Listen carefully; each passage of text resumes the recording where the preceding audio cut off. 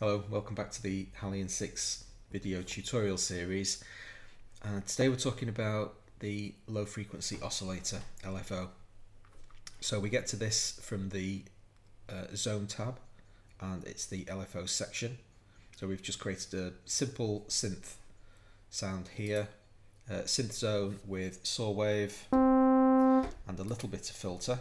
So I've turned the classic filter on, give it a bit of cutoff. We've just got a really simple sound.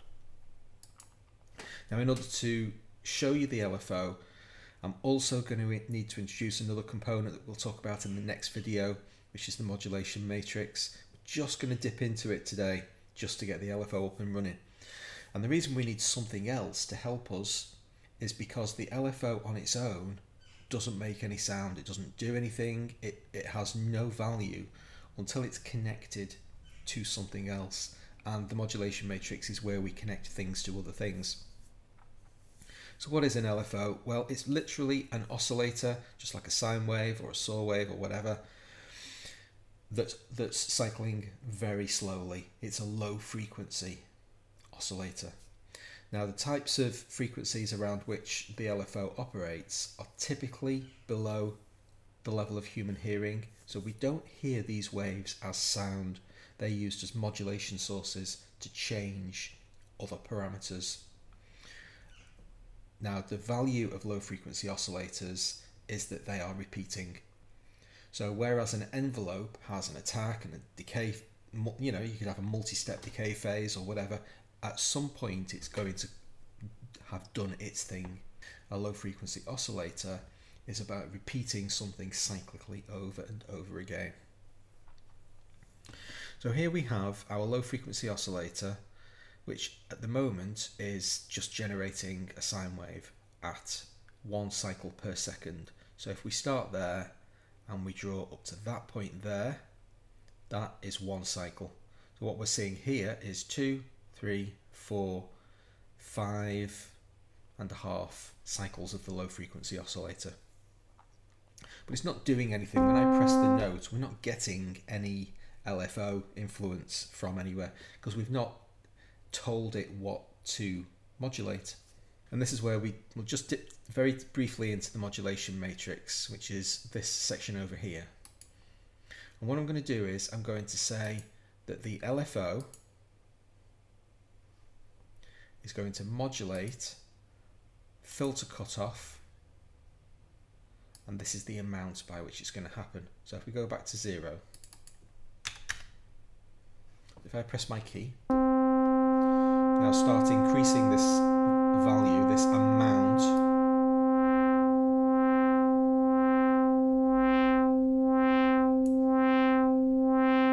Okay, go all the way up to the top. So it almost sounds like a square wave there because it's so extreme. The sine waves are so extreme that they're increasing the filter to the absolute maximum, and then the absolute minimum, which is basically taking all the sound away, and then the absolute maximum. So that's a more sensible kind of value.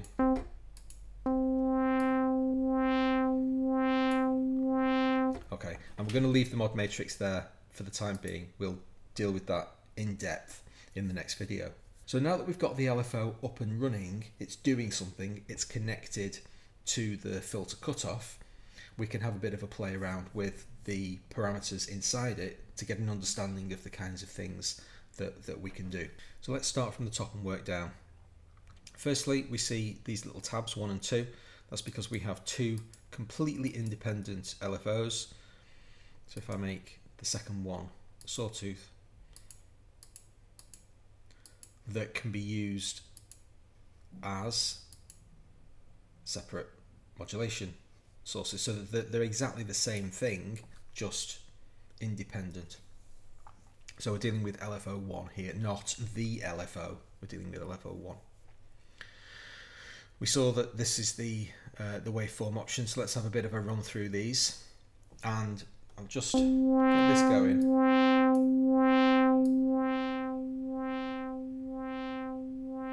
Should be able to talk over that fairly comfortably. Straight up and straight down.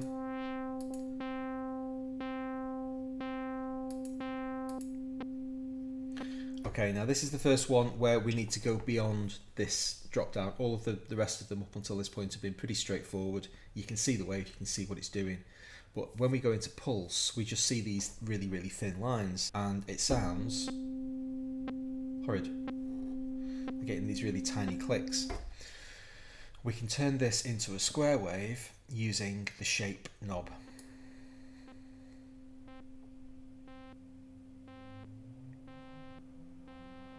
At exactly 50%, we have a perfect square wave. So half on, half off, half up, half down. While we're over here, the frequency knob is pretty obvious.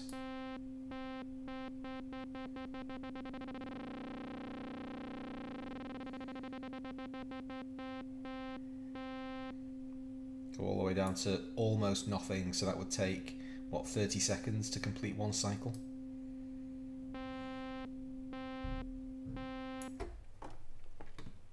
Carrying on with these, ramp is the opposite of saw. And while we're here, we can see that the shape knob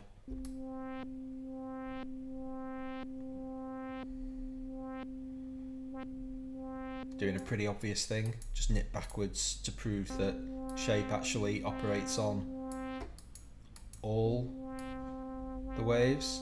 So we introduce complexity into a sine wave.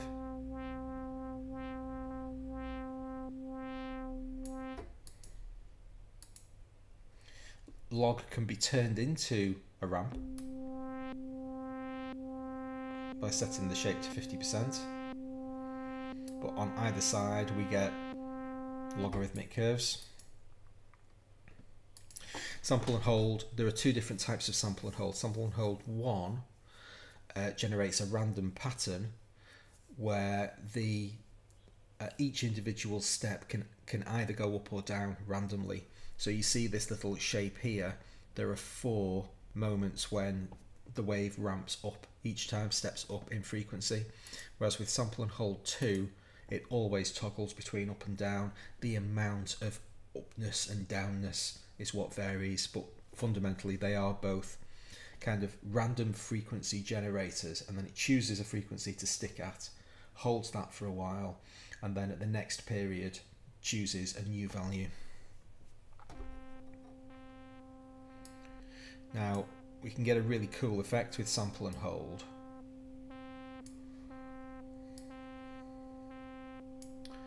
By increasing the frequency quite a lot.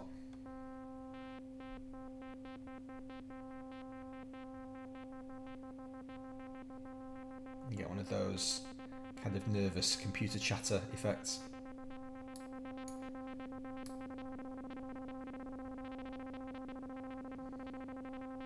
That's kind of a unique sound, difficult to generate that sort of effect from anywhere else. Phase allows us to offset the LFO forwards in time by up to 1 entire cycle. So as I increase this knob, you'll see the wave shift to the left as the start point basically travels forwards. Pretty easy to see visually just by going all the way up to 360. So we're at the start of this upper band over here, and that is 1 complete cycle. Have a look at that in sine mode. And so if we move to 180, so here we are at this kind of halfway up the up curve, and at 180 we'll be halfway down the down curve. It's close enough. And 360 we'll be back to halfway up the up curve. You basically wrap back round on yourself. How the LFO is triggered is set with sync mode. So everything that we've done up until now when we've been pressing keys has been with sync mode off. If we switch to tempo plus retrig, now the host BPM, which is currently 159, weirdly, is going to directly inform how the LFO gets generated. So instead of the frequency being specified in time, it's now specified in fractions of beats. In 1 beat mode with a 60 BPM song speed, then we're going to get 1 oscillation every second. If I set the host tempo to 120, get twice as many. If I send this back to 60,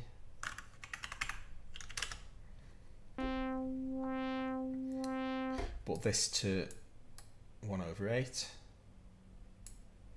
we're back to twice as often, and then obviously get faster and faster and faster.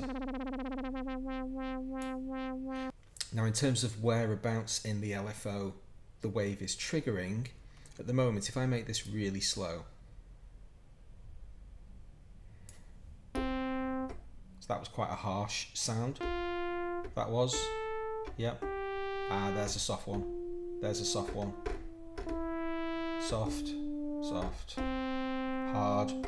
What's actually happening is that the LFO is cycling in the background doing its own sweet thing, and when I hit the key, wherever it happens to be, it's catching that point of the curve and then beginning to draw the LFO shape from that point on. If I engage retrig mode, now every single time I press the key, you're going to get exactly the same firing of the LFO. Soft, soft, soft. It's going to be soft every single time. It's going to sound the same as the filter introduces itself. The best way to show you tempo and beat, because it can be a little bit difficult to penetrate what's going on here. First things first, with tempo and beat mode, retrig doesn't actually have any effect. You're not re-triggering things from keys now. It's taking where it's going to play on the LFO from the current song position. And the best way to demonstrate this, I've set the frequency to 4/4 and our song counter is back to 1. So when I play a note, that's what it sounds like, and every note sounds like that. If I switch to beat number 2 of the song, get a different sound. At beat number 3, a different sound again. 4 is the last one, and then when I go to beat number 2, sorry, bar number 2, the first beat of bar number 2, that sounds the same as it does there, and any beginning of bar in the song is going to sound the same. So it's taking where it's going to play its LFO from the beat position of the song that you're in. So if the song is actually playing and you're playing notes, then you'll get different tones over the course of the bar as you play. And it determines the number of beats over which it's going to operate by the frequency knob. So at the moment we're in 4/4, so it's counting its entire wave as 4 beats worth of length. Right, so let's deal with envelope mode. So we have an envelope that we can draw to give us a variation. Well, you can see what it's just done to the LFO. At the moment we're in 1 shot plus sustain, which means we've got 2 nodes, but we can have more. So now we've got a fade out.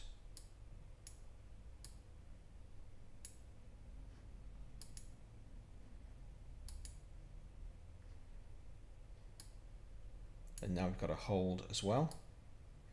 So this is the attack.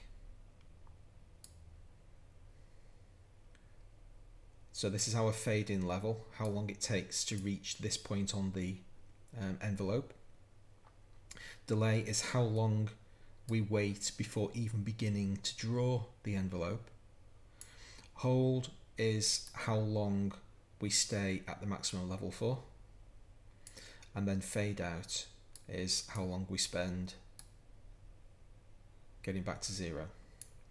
So you have 5 seconds worth of setting on each one of these.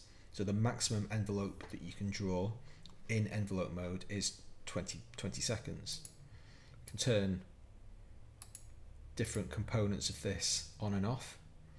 So ordinarily 1 shot plus sustain with no delay or fade in is your standard. That's where we started from. So that's just applying the whole LFO all of the time. And then you start to introduce little bits of variation. So now,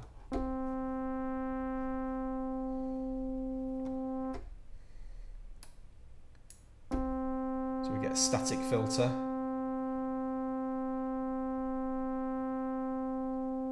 And then you get that little, and now we're into the big cycles.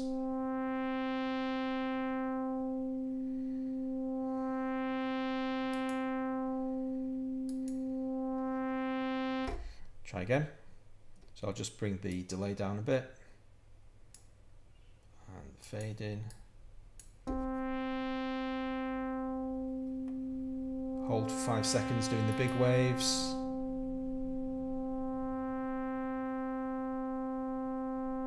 Little wave, and then we steady down to a static tone.